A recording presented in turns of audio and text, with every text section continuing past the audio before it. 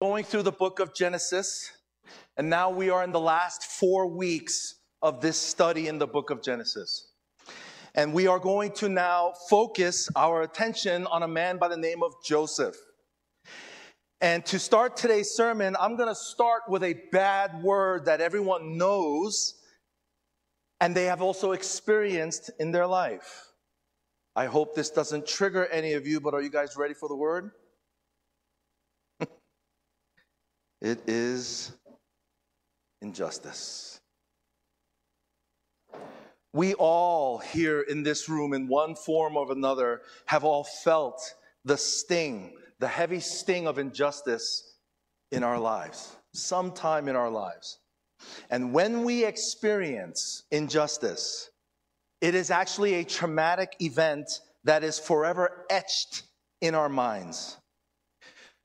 Even as a nation, when we faced injustice on September 11th, 2001, the entire nation remembered where they were, what they were doing, and how they felt at the time that it had happened.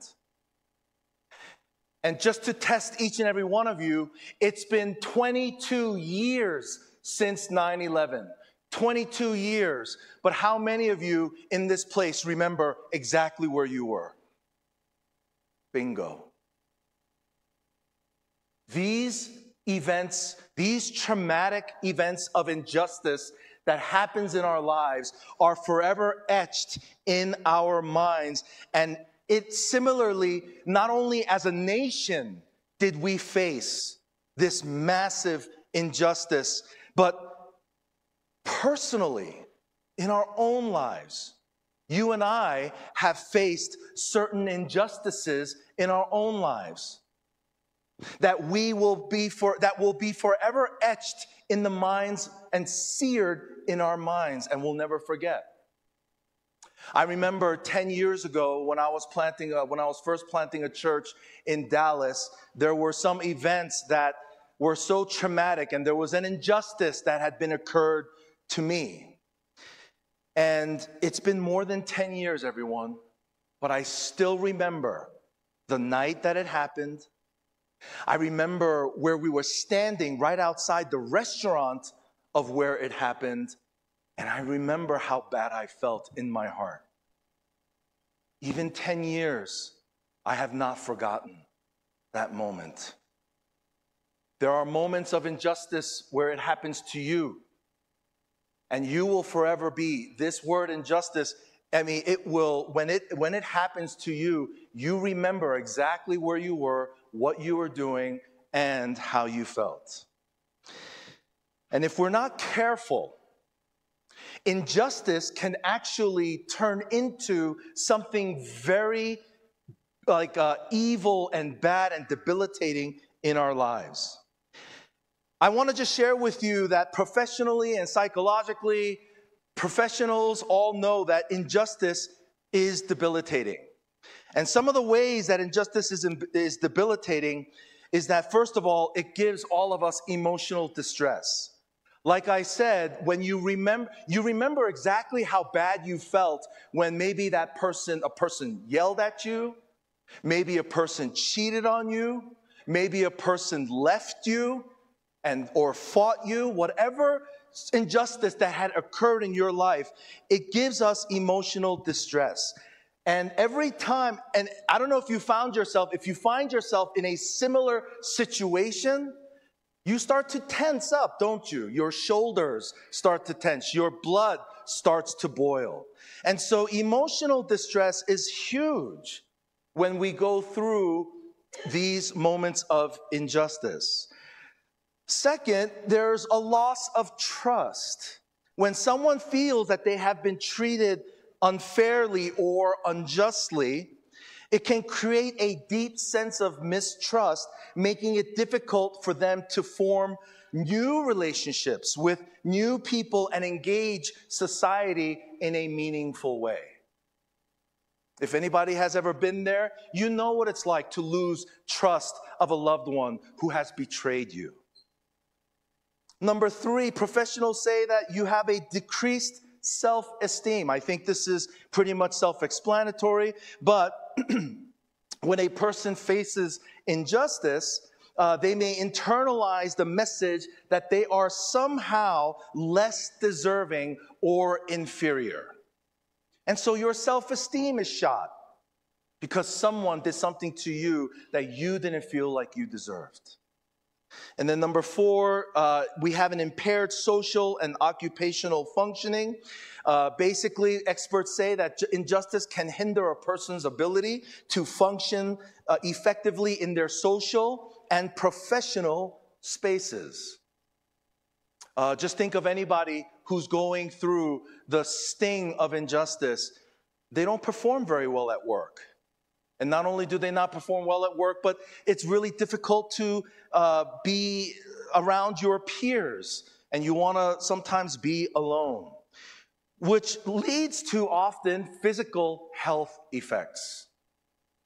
And the stress and the trauma that results from the injustice can have a physical consequences. Prolonged exposure to stress hormones actually weaken the immune system. And so when you're under a massive amount of duress and stress, you actually tend to get more sick than when you're not. And then 2 more, just 6, number 6, it inhibits your personal growth. Again, this is self-explanatory, but injustice can create barriers to growth and personal development.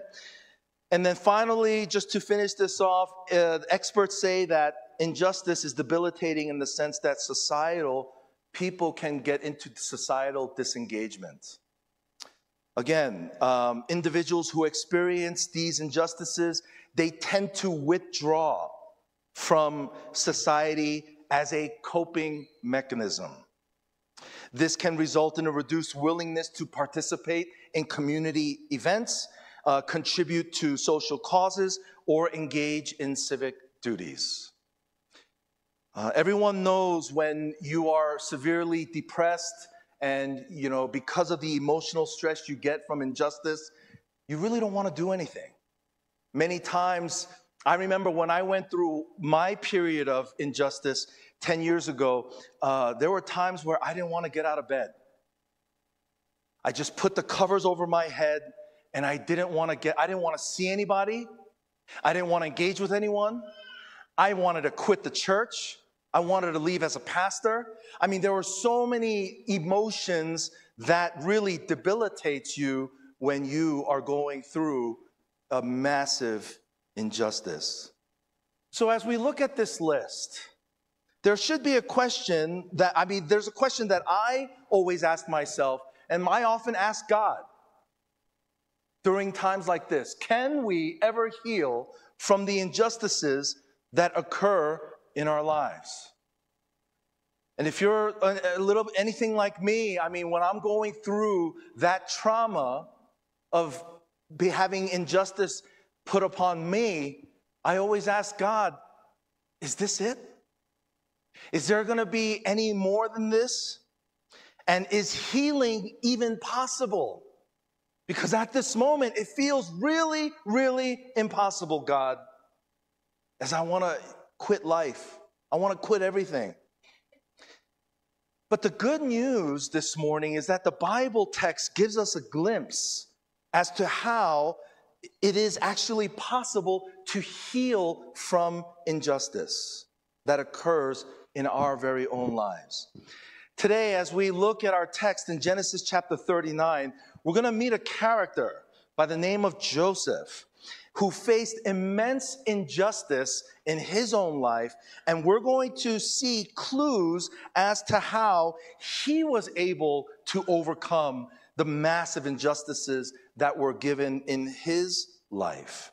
And so if you have your Bibles, you can open them up to Genesis chapter 39. If you don't have your Bibles, that's okay. We're going to have them up on the screen for each and every one of you to follow. And we're going to read carefully as we read God's word.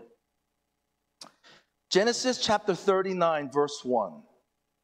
Now Joseph had been taken down to Egypt, Potiphar, an Egyptian who was one of Pharaoh's officials, the captain of the guard, brought him from the Ishmaelites who had taken him there. The Lord was with Joseph so that he prospered, and he lived in the house of his Egyptian master. When his master saw that the Lord was with him, and that the Lord gave him success in everything he did, Joseph found favor in his eyes and became his attendant. Potiphar put him in charge of his household, and he entrusted to his care everything he owned.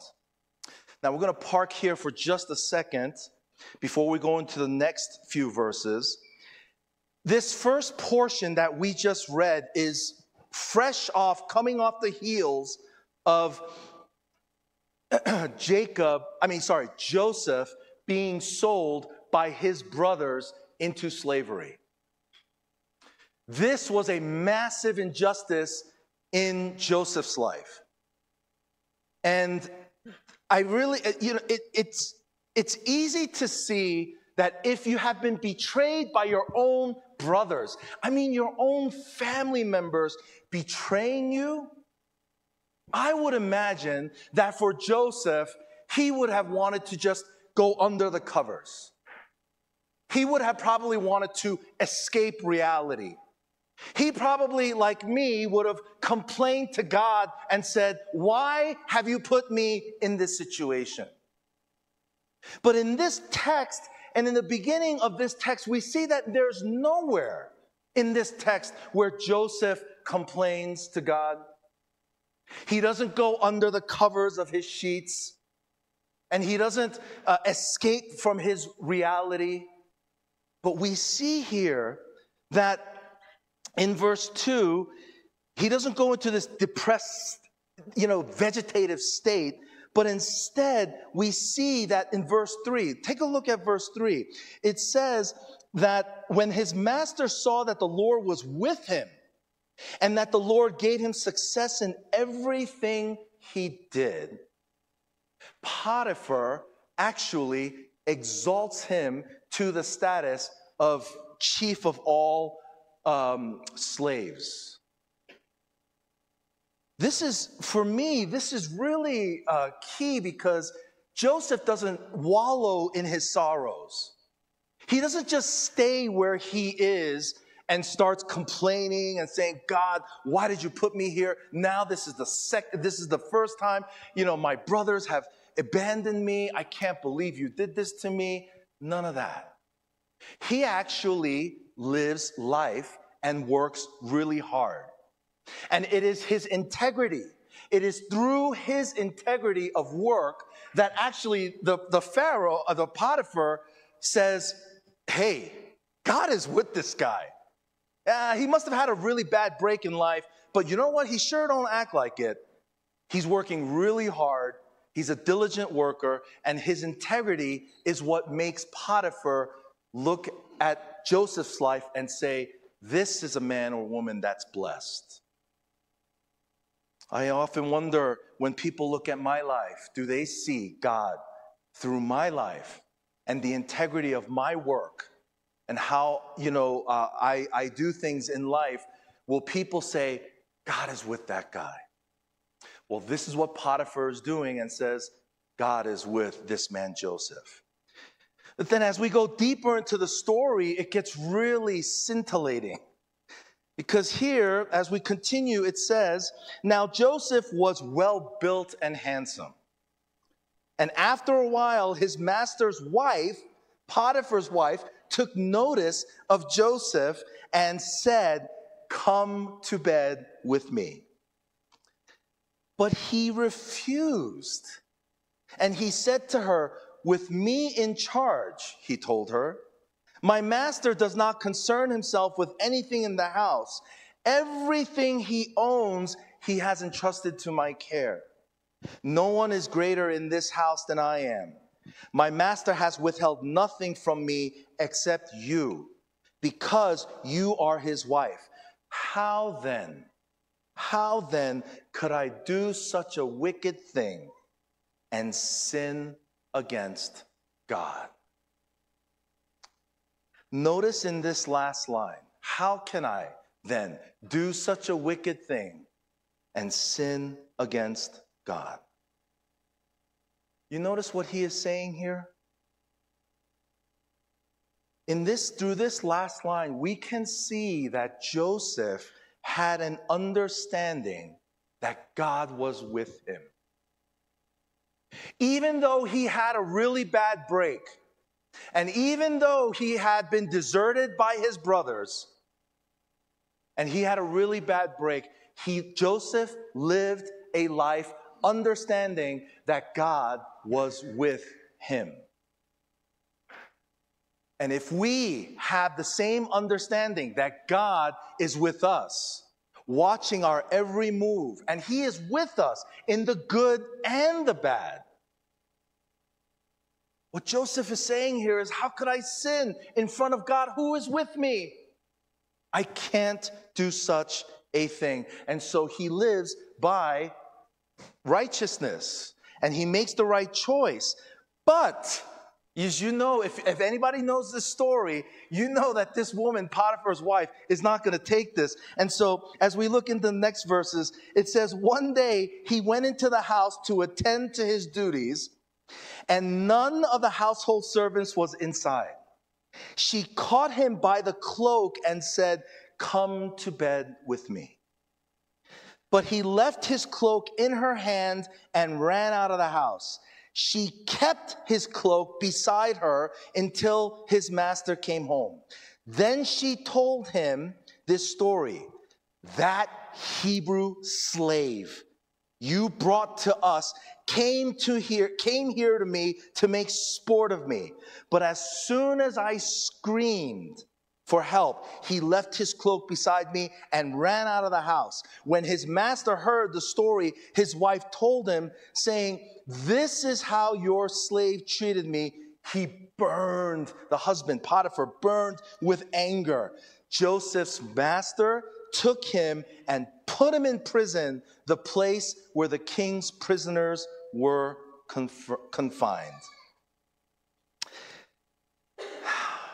Now, at this point in Joseph's life, he had experienced not only one injustice in his life by his jealous brothers, but now he has experienced two injustices. How? This woman who kept begging Joseph to sleep with her, he would keep saying no. And because she couldn't take no for an answer, she devises a plan where she tells the rest of the guards and her husband that this man tried to rape me.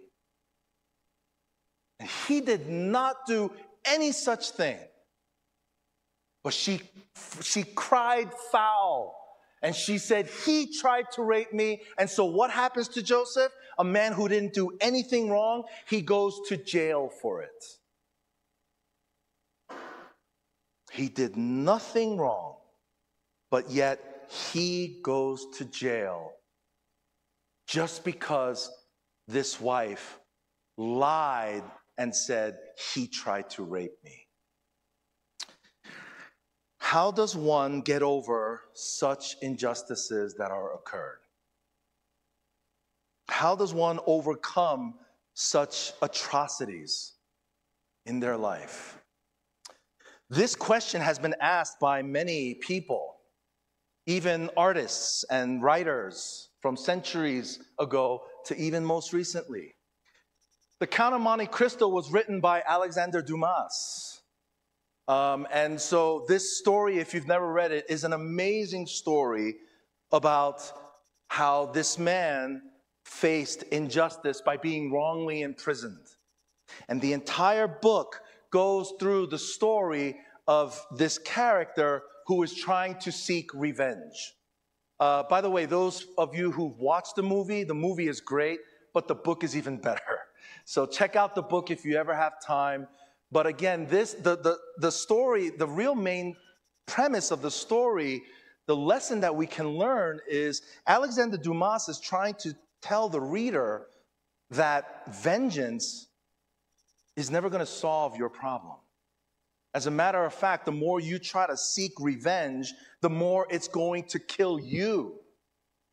Revenge is like that slow poison, like unforgiveness, where you drink the poison thinking that the other person is going to die, but it's really you who's slowly dying. And Shawshank Redemption, in the 90s, there was a movie that came out that was just, awesome. Is there anyone in this room that hasn't watched it? Raise your hand.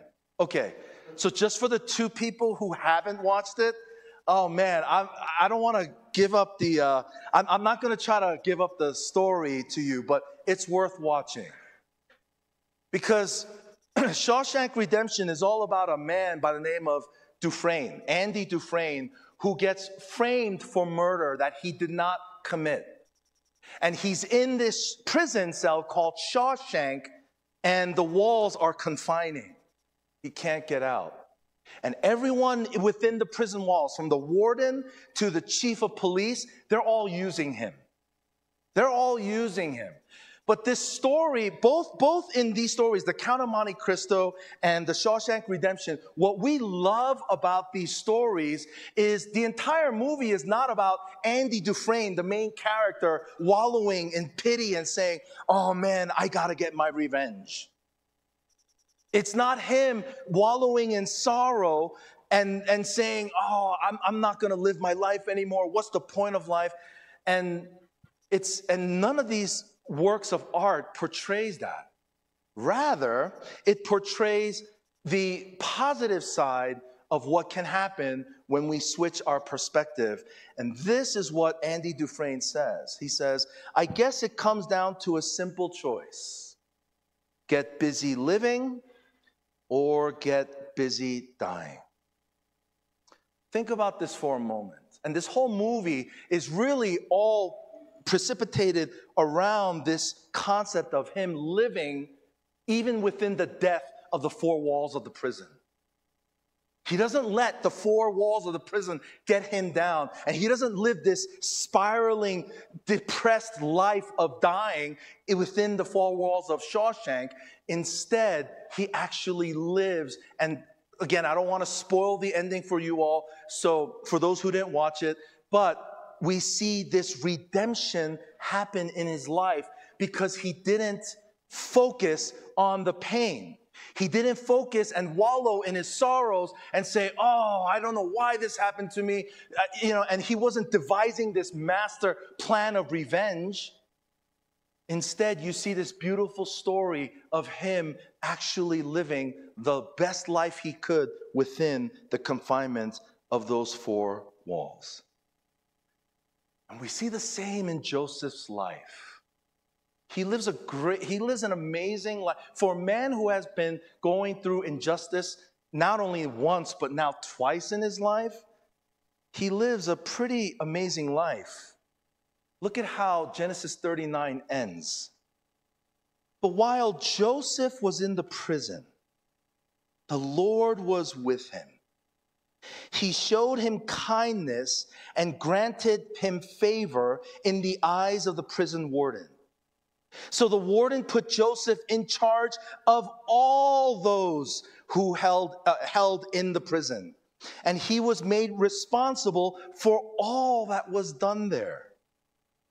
The warden paid no attention to anything under Joseph's care because the Lord was with Joseph and gave him success in whatever he did.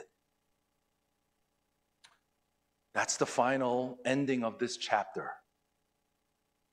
Nowhere in this chapter 39 of Genesis speaks of Joseph wallowing in his sorrow, planning a big revenge plot for his life, for the injustice that was done to him. None of that.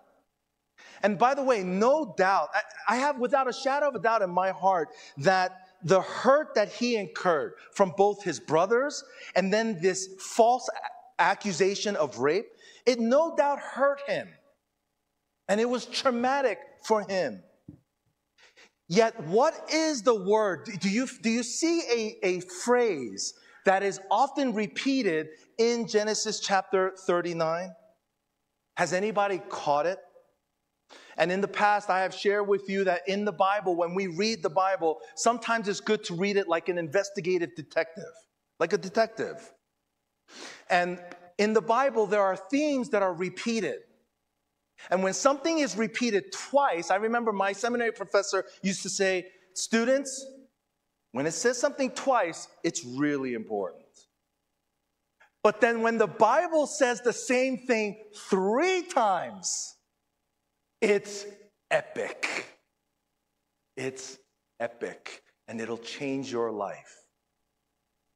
What is the phrase that is repeated 3 times in this one chapter in Genesis 39?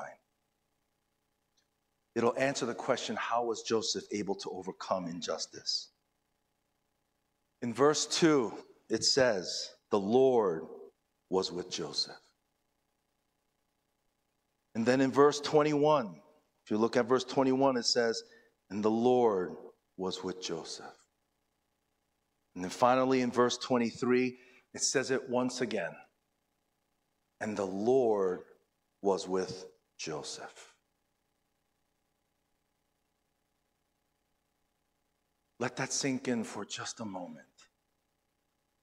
Through all of the painful events in our life, through all the injustices that we have occurred in our life, through false allegations, through pity, through all these other menial things that happen in our life,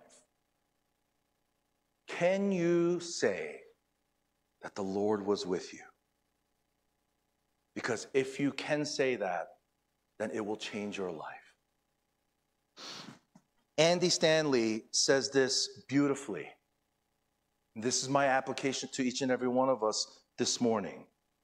He asked the question, how would your outlook on life change if you believed, if you truly believed that God was really with you?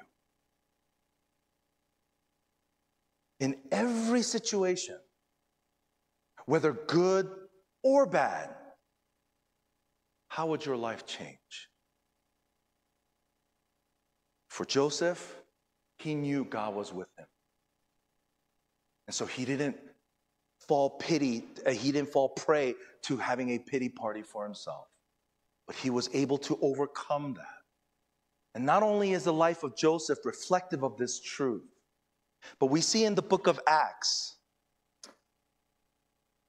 Paul and his friend Silas is going through a false imprisonment. And it says here in Acts chapter 16, verse 22, the crowd joined in the attack against Paul and Silas.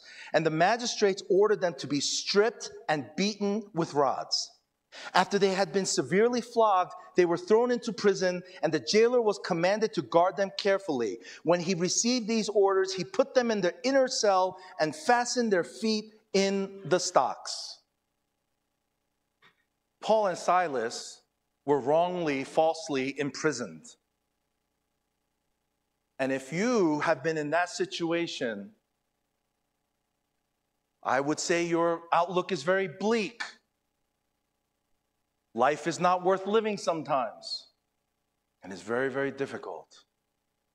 But in the midst of that injustice, next verse we see them saying, at about midnight, Paul and Silas were praying and singing hymns to God, and the other prisoners were listening to them.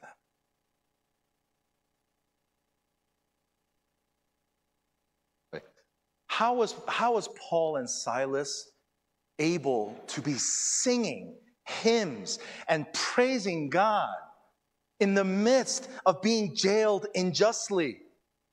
How? Because they knew what Joseph knew. That no matter what situation they may be in, that God was with them. And I want to share with each and every one of you, out of the love, deep love of my heart, I know, because I've been there and I've gone through it many times, that no matter what situation you may be facing, and no matter how deep the injustice is in your life, whoever did it to you, no matter what they did, in the face of that pain, you are able to overcome knowing that God is with you. And you know this because he gave us Jesus Christ on the cross. That's the stamp of approval that God will be with you always to the very ends of the earth. Let's pray, everyone. Lord, in times of great injustice in our own lives, help us to know that you are nearer to us in the darkness than we could ever see or even imagine. Father, I pray that if there's anybody here in this room that is going through a dark period right now because of injustice, Lord, I pray that somehow you would speak to their hearts through the power of your Holy Spirit to encourage them and to let them know that you're with them, that you're walking beside them. And as Jesus Christ himself promised, I will never leave you nor forsake you. I will be with you to the ends of the earth. I will be with you. And even Paul said that neither death nor life, nor angels nor demons, nor anything in this world can separate us from the love of God. Father, I pray that you would sear that truth in the heart of every hurting heart in this congregation. That you would help them know that you are with them and you'll never leave us. We love you, God. In Jesus' name we pray. Amen.